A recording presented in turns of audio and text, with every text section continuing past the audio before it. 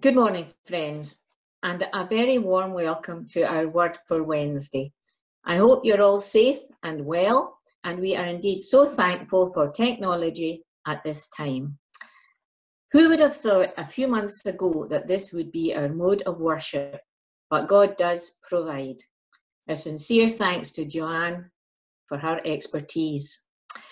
Our worship may be styled differently, but our aim and hope is to honour God and bring him all the glory and the praise.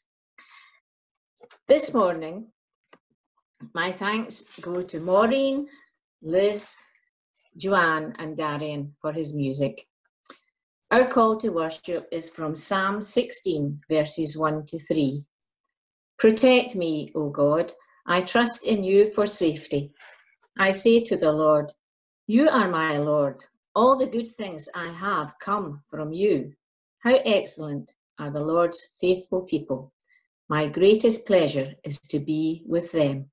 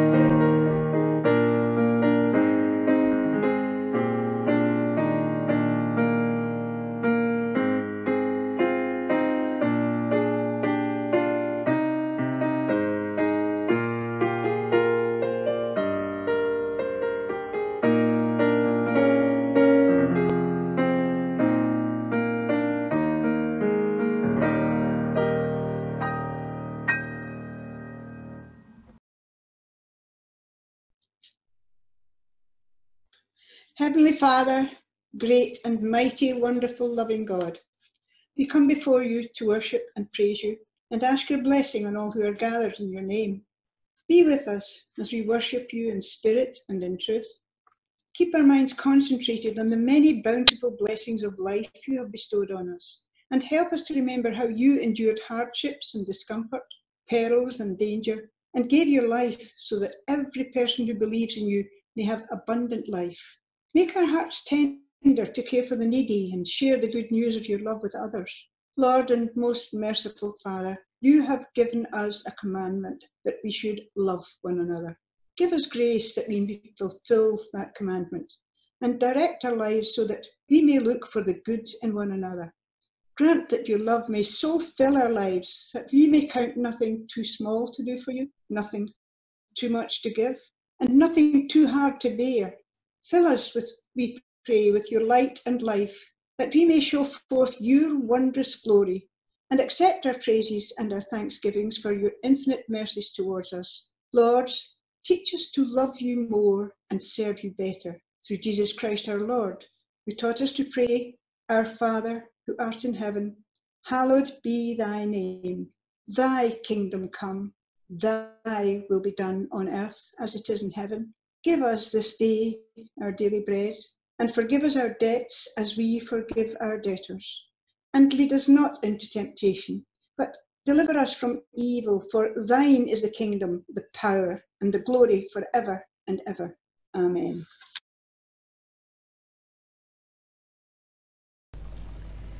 Today's reading is from Daniel 6, verses 1 to 28. Daniel in the pit of lions. Darius decided to appoint 120 governors to hold office throughout his empire. In addition, he chose Daniel and 2 others to supervise the governors and to look after the king's interests. Daniel soon showed that he could do better work than the other supervisors or governors. Because he was so outstanding, the king considered putting him in charge of the whole empire. Then the other supervisors and the governors tried to find something wrong with the way that Daniel administered the empire, but they couldn't. Because Daniel was reliable and did not do anything wrong or dishonest. They said to one another, "We are not going to find anything of which to accuse Daniel, unless it is something in connection with his religion." So they went to see the king and said, "King Darius, may your majesty live forever. All of us who administer your empire, the supervisors and the other officials, have agreed that your majesty should issue an order and enforce it strictly. Give orders that for 30 days no one be permitted to request anything from any god or from any man, except from your majesty. Anyone who violates this order is to be thrown into a pit filled with lions. So let your majesty issue this order and sign it, and it will be in force, a law of the Medes and Persians, which cannot be changed." And so King Darius signed the order. When Daniel learned that the order had been signed, he went home. In an upstairs room of his house, there were windows that faced towards Jerusalem. There, just as he had always done, he knelt down at the open windows and prayed to God 3 times a day. When Daniel's enemies observed him praying to God, all of them went together to the king to accuse Daniel. They said, "Your Majesty, you signed an order for the next 30 days. Anyone who requested anything from God, any god, or from any man except you, would be thrown into a pit filled with lions." The king replied, "Yes, a strict order, a law of the Medes and Persians, which cannot be changed."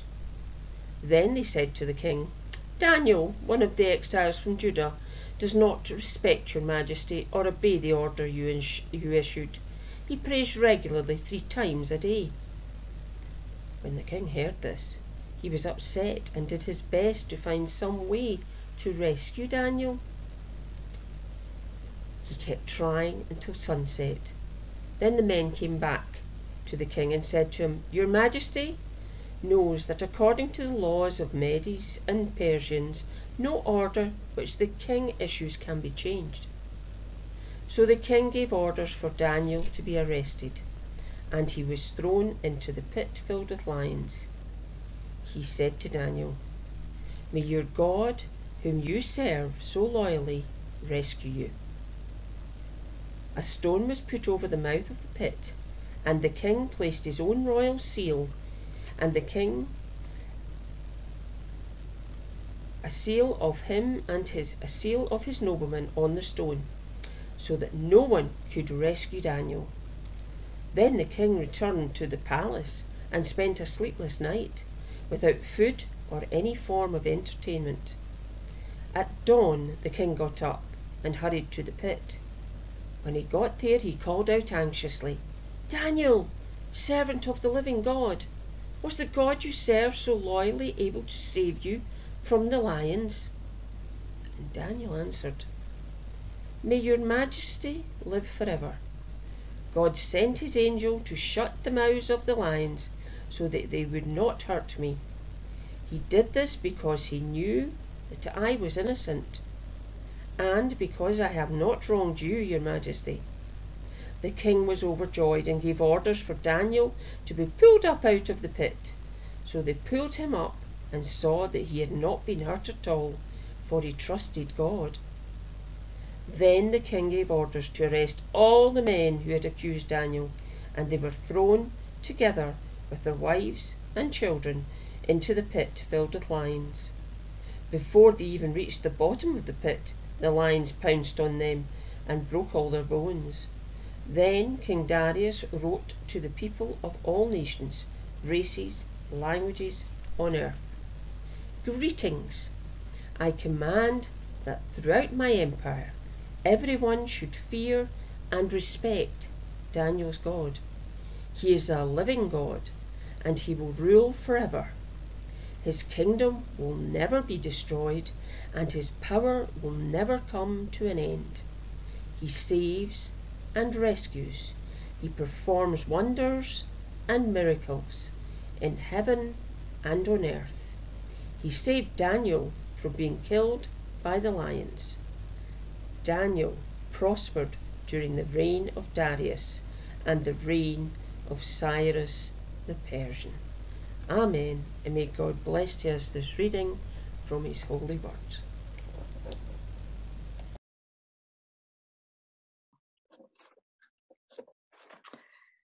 Dare to be a Daniel. I have decided on this title for my reflection for a family reason. Let me explain.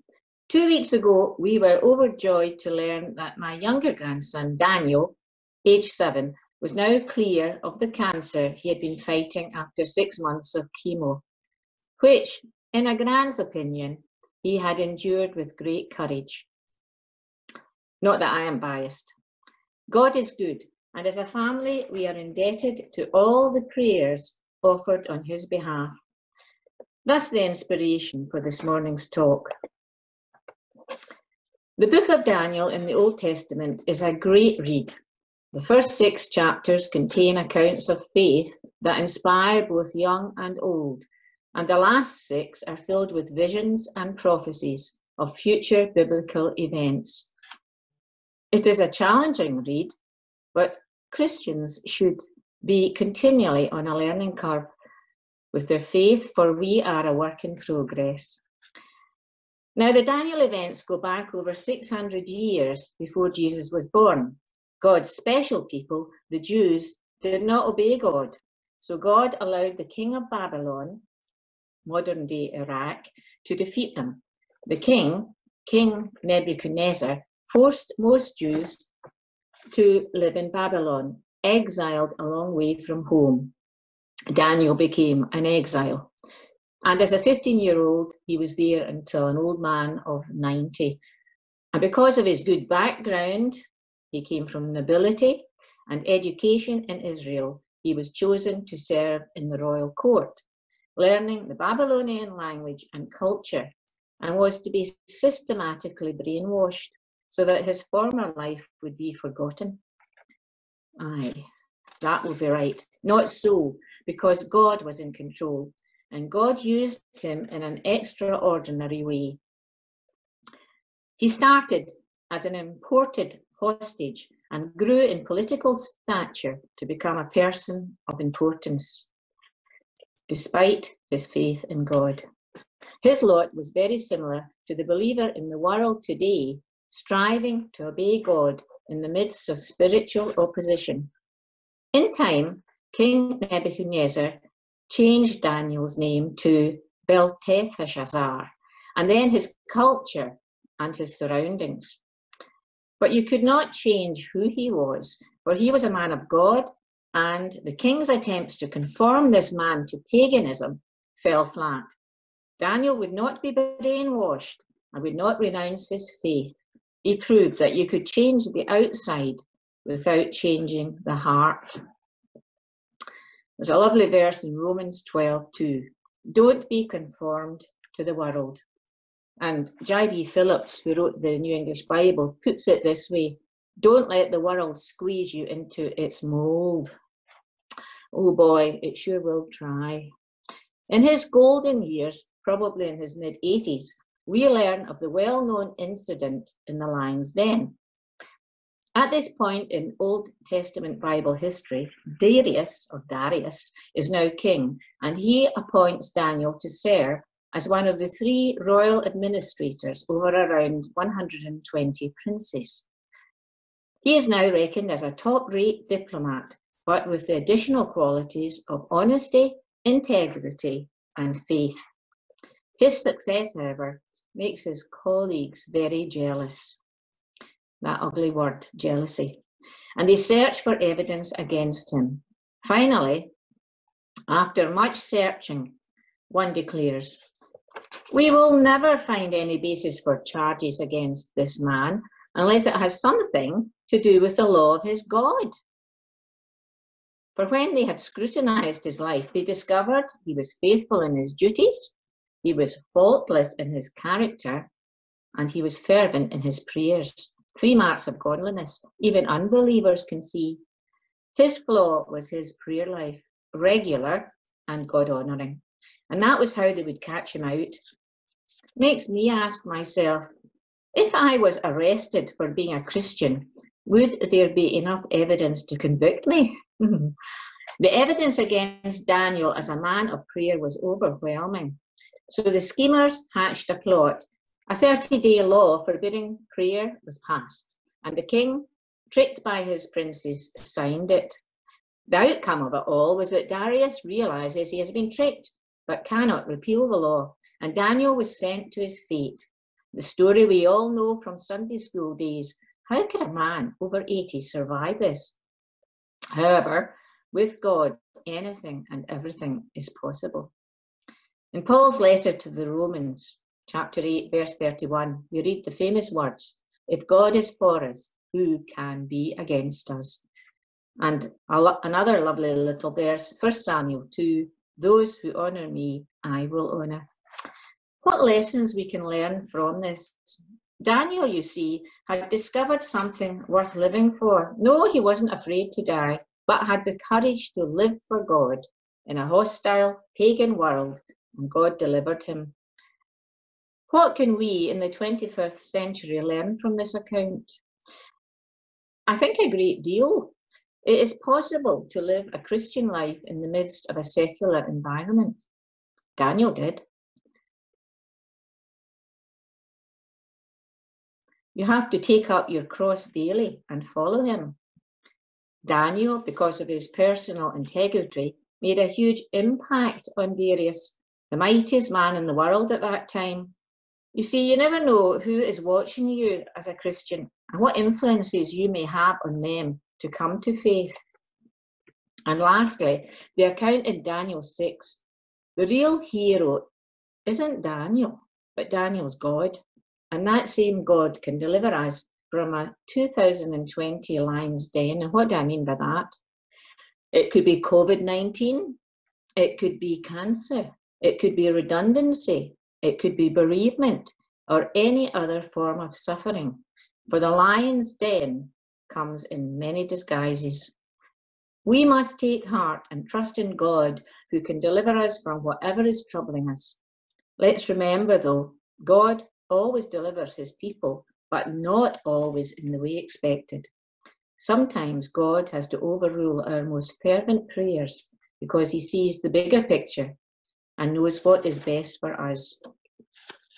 In the closing verses of the chapter, we see that the king issued a decree to all peoples that the God of Daniel was to be feared and revered. This decree, indeed the entire chapter, remind us that our God is a living God. God endures forever. God rescues and saves. God performs wonders on our behalf. Another thought to ponder. Is there a connection with our Lord Jesus in this chapter? For Jesus, greater than Daniel, was innocent, yet he was envied and hated and condemned to die. Jesus was put into a pit of death, and a stone sealed it. But we all know from that pit came the glorious Easter resurrection. May we all learn from the example of Daniel, who showed what it was to seek first the will of God and to obey God rather than men. I conclude with the words of the chorus of Dare to be a Daniel, written by Philip Bliss over 100 years ago. Dare to be a Daniel, dare to stand alone, dare to have a purpose firm, dare to make it known. Earlier I spoke of my grandson Daniel. What better wish or prayer could a parent or grandparent have for their young one? That they would read and understand the wonderful truths in this account in Daniel chapter 6 as he or she grows up in the 21st century. Amen. Let us come before God in prayer. Let's pray. Loving Lord, we give thanks that we can come freely to worship you. We are inspired by stories of faith like that of Daniel. We give thanks that we have faith in you and that we know your presence in our lives. We give thanks for those who brought us to faith, who inspired us by word and by example. We pray for the outreach of the Church, for those who search for an understanding of faith. In this strange time, help us to reach out to our community. We pray for all ministers and for those who lead, thinking especially of Lynette. Be with her, strengthen her and enable her. We pray for all of those who provide our needs, those working on the front line, bringing us food, working in shops, refuge collectors, postal workers, those working in the emergency services. We pray for those working for a vaccine. Give them guidance and wisdom. Lord, we pray for those despairing in our world, for those who feel lonely or rejected, whether due to the effects of COVID or whether other issues. May they know your care and your love for them. We remember those who are unwell or those who are in hospital, thinking of Christine Walker and Margaret Hutchison. Lord, surround them and their families with your care. We pray for those who are grieving, for the Lansborough family and the Bow family. Lord, be their comfort. Lord, we pray for ourselves. Help us to stay close to you, living as you would have us do. Hear our prayers in Jesus' name. Amen.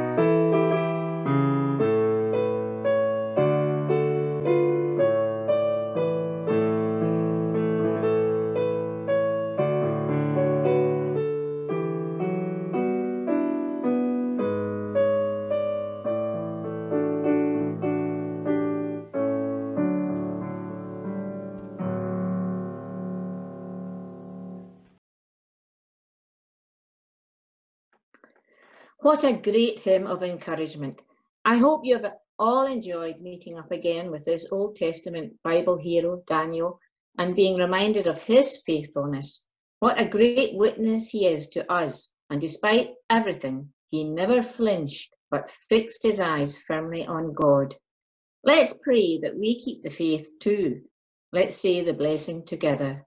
May the grace of the Lord Jesus Christ, the love of God, and the fellowship of the Holy Spirit be with us and remain with us always. Amen. Keep safe and keep well until we meet again.